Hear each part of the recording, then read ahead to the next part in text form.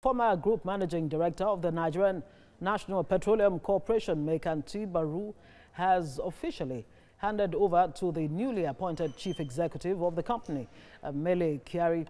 The event held in Abuja had in attendance dignitaries from all walks of life and past GMDs of the corporation.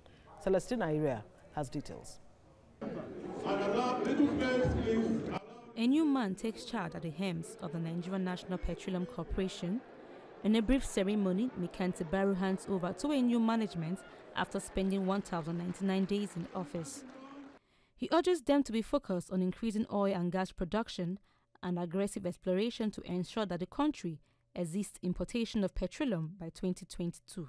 It's only when you know a problem that you can possibly solve it. And we do not shy away from taking good criticisms. The ones we hate is where you go to the media and in fact you don't even know what you are saying.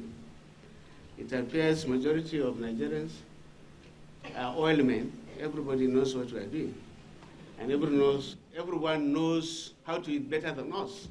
The new GMD, Mele Kyari, is aware of the huge responsibilities he's taking over and promises that the corporation under his guidance will strive for global excellence. Ensuring a strict level of transparency and openness in its dealings is a goal the NNPC has strived to attain over the years under past group managing directors. Mr. Kyari believes that under him, this can be achieved and pledged that he and his team will be accountable to every citizen at all times.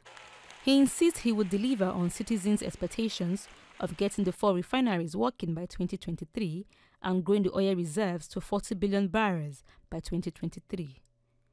He issues a stern warning to his family members not to receive gifts from anyone on his behalf. That we're going to take this forward.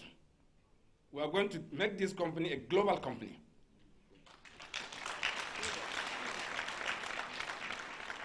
With the global best practices put in place, we will remove discretion. We will expand the frontier of engagement with our stakeholders, the National Assembly, the state governments, EITI, NITDA, and all other institutions that are required to know what we are doing, that need to contribute to what we are doing, so that at the end of the day, this company becomes the proud national company that all of us are looking at, not just NNPC, everybody's looking up to that. Sure, GMD will follow it up to make sure that within the life of this administration, before Baba's tenure ends in 2023, we'll deliver only 4 refineries. A new administration kicks off in the NNPC, and one task Mr. Kyari must achieve is how to devise new ways of cooperating with relevant key players in the industry. Celestina Iria, TVC News, Abuja.